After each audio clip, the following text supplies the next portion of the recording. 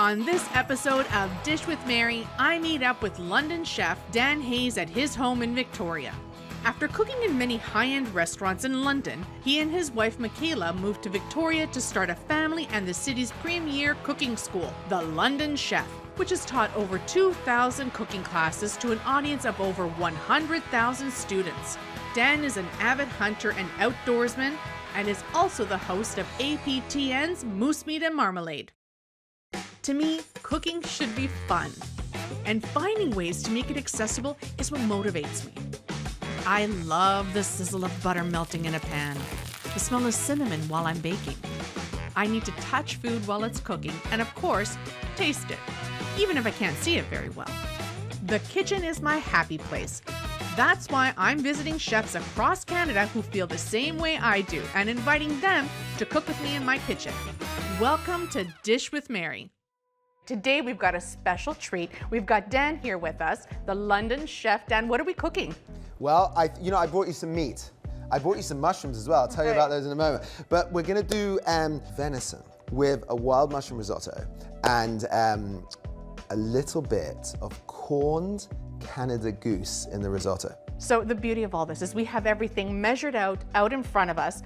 But what are in these plates? Well, this is black-tailed deer from Vancouver Island. So this is a piece of leg from a very small buck that I shot, and this is a piece of backstrap, so loin, from a very large buck that a friend of mine, Andrew, shot. And this, very importantly, Canada goose. Canada goose. This is a piece of Canada goose breast that I've corned like one would corn beef. And it's great to use instead of pancetta to start a risotto or something like that. You get that lovely, like, meaty umami flavor to start. So can you eat it directly like this? Oh yeah, you absolutely. Could. I do all the time. And what does it taste like? Well, beautiful. Like this with a little bit of pickle and mustard. It's delicious. Oh, that's fantastic. It's delicious. It's very mild. Very mild. It's wild, and it's clean, and it's lean. That is very lean. It's good, isn't it? Yeah, I'm with you. What do we do next? So we're gonna cook this first. The venison leg. And you've got a couple of pans on the cooktop already heating up. Already heating up, and the oven's hot as well. Because the leg we're gonna cook longer, because look at all the connective tissue. So in front of us, we've got the leg. Yeah. And we've got a whole bunch of connective tissue Correct. in the actual meat. And that's the difference between the leg and the loin. And the loin. Loin leg leaner. Leg, loin, leg, loin. Okay, got it. There you go. So good whack of seasoning on it, because, you know, when you're doing something that's essentially like a roast, you're not going to get much of the crust on the outside. And you're being pretty generous with the salt and the pepper. Yeah, like, you know, if in doubt, get it on there sort of thing, you know? Yeah. Then good whack of canola oil, and that pan is really hot. And only put the tip in to begin and see what happens. Once you hear that sizzle. Yeah. So you want, like, how loud is the sizzle? You know, cooking, I mean, like, you'll know this more than anyone. Cooking isn't just about visuals, it's about sound. I love that you said that. It is. You know? Okay, so now it's like a slightly higher pitched sound. So just get it in there and let it go. Should we start on our risotto? I would love that. Okay, so we've already have the venison stock pre-boiling. Yeah. So we've got that ready, and we're gonna be adding that to our rice. Correct. As we go along. Perfect. And I got mushrooms. They're pine mushrooms from New Holt territory, Bellacoola, chanterelles from the Chandler territory, Vancouver Island, and some button mushrooms that I bought. And you've dehydrated these yourself? Yeah. Delicious, huh? Yeah. Look at this meat. Nice color now. And how long would you say each side you want to kind of cook that up a little bit before putting it in the oven? 3 or 4 minutes. 3 to 4 minutes per side. Pop it into the 400-degree oven, and you're set. I like that. Next. Risotto. So, shall I chop this? Are you going to use the machine? Yes! So, what this is, it's a handheld, manual kind of food processor. And it's got some blades on the inside, like zigzag blades, and a button on top that we can push down. Now, this is great if you're not comfortable with a knife. Yeah. If you're nervous about having a blade, and you need to get this chopped up and into the pan, into the bowl, so we don't hold it up the recipe, I'm gonna put half an onion right underneath, put the food processor manual over, and press down. And all it's doing is just chopping up those onions, and you're ready to go. Okay, let's stick it in. Okay, so you're just gonna slide in that onion off the cutting board into the pot. And I like to put oil in afterwards. And I think it's a good tip for people because your oil burns whilst you're desperately trying to chop up your onion. Right. And like, it doesn't make any difference. We've all been told for some bizarre reason, heat the pan up, then heat the oil up, then put the onion. Why?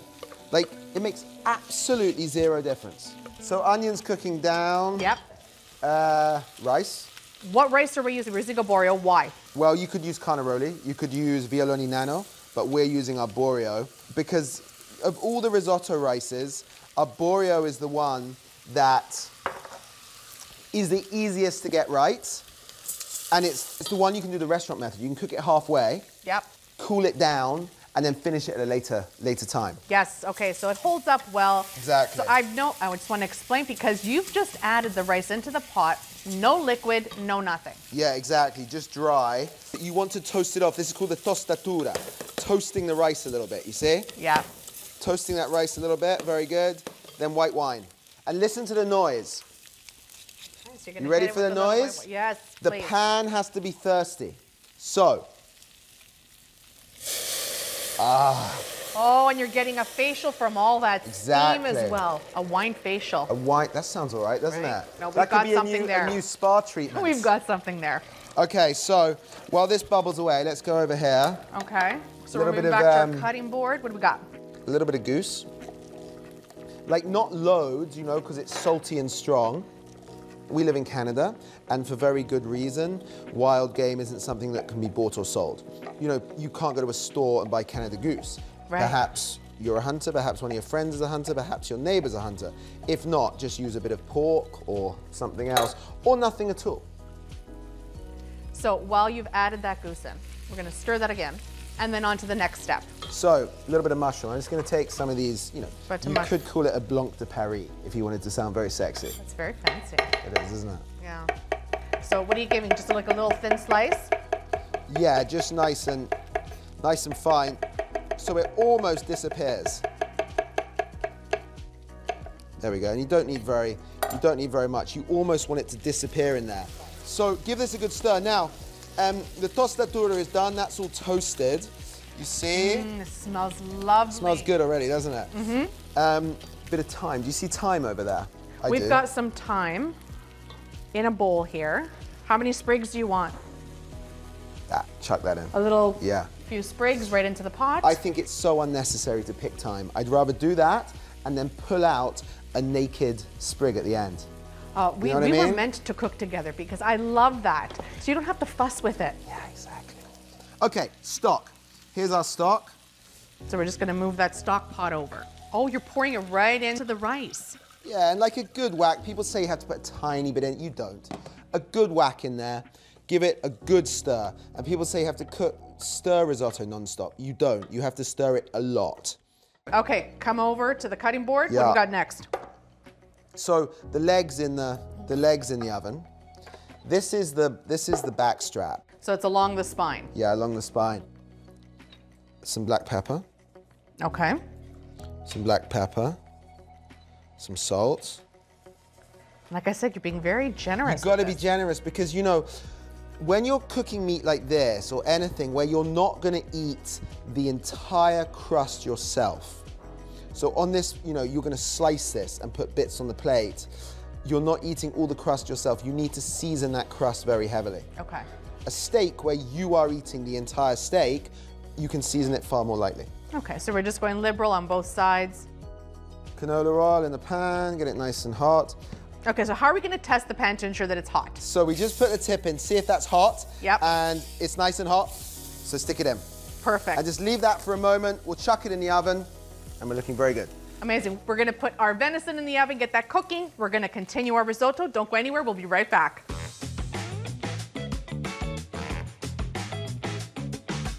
Dish with Mary will be right back. We now return to Dish with Mary.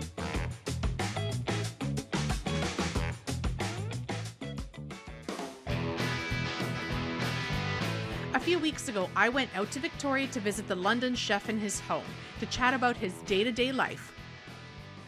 Dan, thank you so much for having us, welcoming us into your home. It's fabulous. I'm glad you're actually here in my kitchen in my house. Yeah. Great. Okay, I want to talk about and learn more about you. Yeah. I hear an accent. Where are you from? And you're right, I'm from England. I was born in London. Okay. And then I moved here 16 years ago, straight to Victoria. Was food something you were always interested in? Was it something that, who kind of inspired that? Or was it just something that, food was always around at home? Yes, my late grandmother was a fabulous cook. My mother is a fabulous cook, and food was certainly a big part of family life. What intrigued me was the connection of wildlife to the kitchen. So I grew up fishing and hunting. I wasn't going to go in the city and sort of set up a hedge fund or become a brain surgeon or anything. Those options sadly were out. So I got a job in a very good restaurant. I worked for Rick Stein. That was my first restaurant I went into. And started cooking. Went in at the bottom as a commie chef and just started going. Moving to Canada, did you go right into cooking? Well, not really. I moved to Canada and I got a job in construction, and I'd never done anything but being a chef. I'd worked my way up to the point of being a head chef and running restaurants, in fact, opening restaurants for people, it's the truth, by the time I left London. So you cooked in Michelin-star restaurants, for sure. And then you came here and you worked construction. I did. So in the evenings, I got a job as a line cook at a restaurant called Pescatori's, which is this wonderful seafood restaurant in Victoria, working for Mike Murphy, and worked as a line cook doing a shift in the evening. Was it a shift to cook in the UK and then cooking here in Canada? I think decent restaurants the world over are fairly similar. I think the culture in kitchens is fairly similar. One of the great things about knowing how to cook at a restaurant level is that one can go anywhere and get a job. I mean, I would argue if you're a cook, a chef, you could turn up in any town, any city, anywhere in the world, and that afternoon have a job, And so it's one of these great advantages. If you can chop an onion, you can get work. Do you also run a school? I do, and I did. We had downtown in Victoria for 12 years, the London Chef, which was 2,500 square feet, a great big bespoke cooking school that we built ourselves with Viking ranges set in a big U courts in the middle. So it's fabulous, That came to an end, and we then took 12 years of our business and turned it into an online business. And now we have cooking school with the London Chef, which is this online Zoom experience. It's a membership based business that people cook along with me right here. So in addition to your online classes, do you do any in-person events? Yes. We do classes at Seaside, and Seaside is this incredible orchard and cidery. And we've had a relationship with them for a long time. And now we do cooking classes in their barn. And it's great. It's this beautiful barn overlooking the orchard out to the ocean. You see the sun coming down, and we set up on wooden tables a cooking class. And it's great fun. We drink some cider, and we cook, and we eat, and we have fun. And that's what we do. Okay, now one thing we haven't talked about is Moosemeat and Marmalade. Yes. Please, let's talk about that. Well, Moosemeat and Marmalade is a huge part of my life. We started filming the show 8 years ago. It went into development 10 years ago. As you know, these things take a while to start off. And myself and my co-host, Art Napoleon, we go all over Canada, all over Europe, all over the UK, and we hunt and we fish and we cook, and we learn about conservation and the environment and sustainability, and it's been amazing, absolutely incredible. And where do you see yourself in the future? Tangibly, I see myself here because I love it. I love where I live. I love my home. I love Canada. I love Victoria. I love Vancouver Island, and this is my home for forever. I love it here. Work-wise, I work in the prison system, and we run courses there, which is very meaningful to us, and I think vital work. So I see myself doing more of that. But I'm really enjoying working in television, and it's something that's giving me great opportunity to do lots of different things and have lots of different experiences. And in particular, I'm fascinated and humbled by Indigenous communities. And I think that is certainly, will always be slightly part of my life, work-wise and otherwise, yeah. Join us after the break as we finish our venison and risotto recipe with the London Chef on Dish with Mary. We now return to Dish with Mary.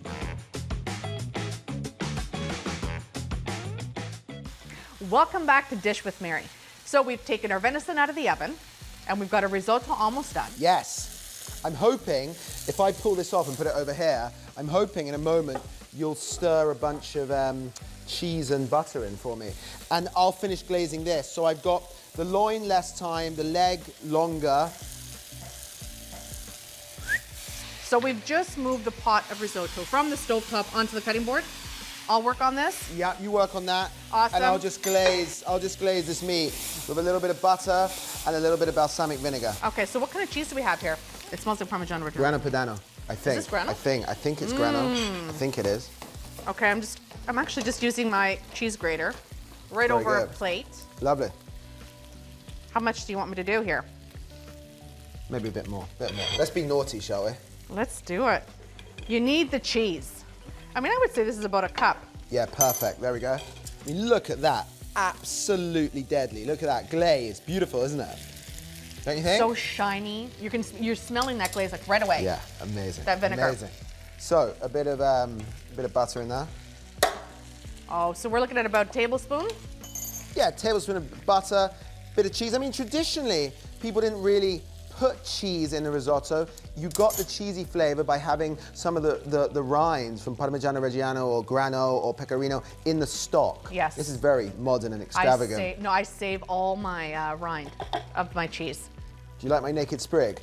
That's fantastic. Isn't it? You see, it works very well, doesn't it? Right, so we just pick that out. All the leaves are off of that sprig of thyme. Delicious. It's very good. And you're enjoying it. Yeah, a little nibble, you know. As I lick my fingers, okay. How's that risotto looking? Oh my gosh. I just tasted a little bit of it. Yummy? Fantastic, yummy. So it's nice and creamy, which is what we wanted. Alonda. You know we talk about risotto in two ways. Yeah. We say tight and dry or wet and loose. And this is wet and loose, alonda with waves. And that's absolutely perfect. And when you go like this, it should make the right noise. Oh, so you're just using the pot to toss it around. Exactly. I love that. Okay, and you're That's hearing the that noise slapping. you want. Alonda, the slapping noise, wet and loose. Let's bring our pot back onto the cutting board. Excellent, well done. All that cheese is going in. You want to give it a stir? Okay, yeah, thank you so much. Perfect. Oh God, it smells so good. It really does, doesn't it? Mm-hmm. Okay, so put that to one side. That's ready to go. Okay. Now the meat. Loin. Loin onto the cutting board. We're going to cut this up. Leg. Chunks, slices. What are we doing? Slices. Really, we should leave this to rest for a lot longer. 20 minutes, half an hour. 20 minutes, half an hour. Really, it shouldn't be steaming, but we're hungry and we don't have time. So let's just cut it, you Yeah, know? I mean, I'm impatient. Yeah, exactly. Now, I saw you doing something. Yeah. To test Yeah. the readiness of the meat. Yeah. You had it in the pan and you were poking it. Are you right-handed? I am. So am I. Go Okay. like that. Go like that to wiggle your hand, Yeah. first of all. So I'm wiggling my hand. Then touch your thumb to that finger. Then touch that. So thumb to index finger, finger. and then pressing on the bulge at the base of the thumb. Yeah, really soft. Rare. Thumb to index finger, rare. Medium rare. Thumb to middle finger, medium rare. Medium. Thumb to ring finger, medium. And then thumb to pinky. Well done. And you're doing that with your four fingers and your thumb. What do we want? Ish. Rare? Medium rare? We want however it looks when we cut it open. If it's raw, you've got to eat it raw. And if it's well done, you have to eat venison well so done. when you were poking it on top, Chef's you were... always right.